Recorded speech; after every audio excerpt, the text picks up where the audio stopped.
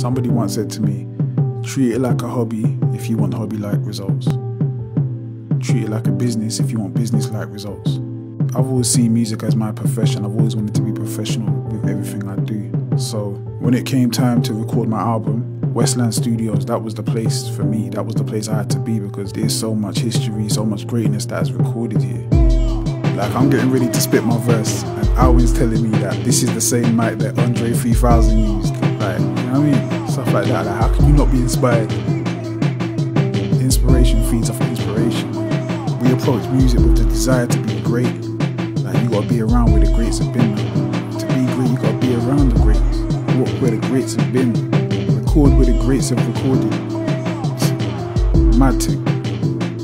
Come Westland Studios, man. Come get inspired.